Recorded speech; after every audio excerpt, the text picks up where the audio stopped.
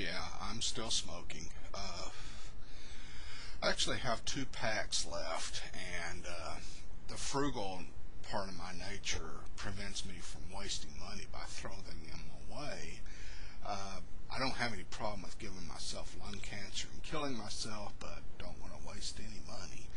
So anyway, when those packs run out, which will probably be sometime tomorrow, I'll slap on another patch and see how we can do at quitting again.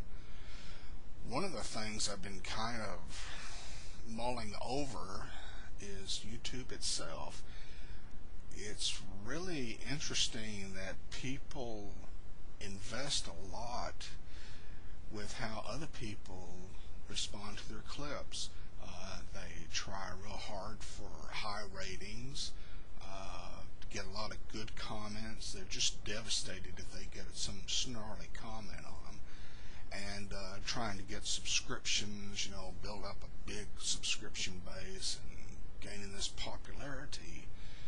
And it seems kind of pointless. I mean, I make these videos because I kind of do them for myself, just to get stuff off my chest. If people watch them, that's cool. If people like them, that's surprising, actually. But I just like talking about stuff that's probably of no interest to anybody in the universe except to myself.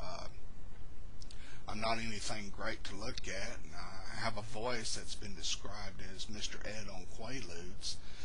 So I'm kind of weirded out with all the people that just, here I am, they come out and do their little tap dance and please love me because of that. People, you're yourself, whatever you do. Being on YouTube's not going to change you. People will like you, people will not like you. There's nothing you can do about it. Just be yourself.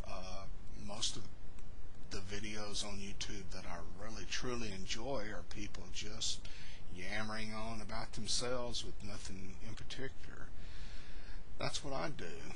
Now I'll talk to you later because I'm going to make some more of them. Bye bye.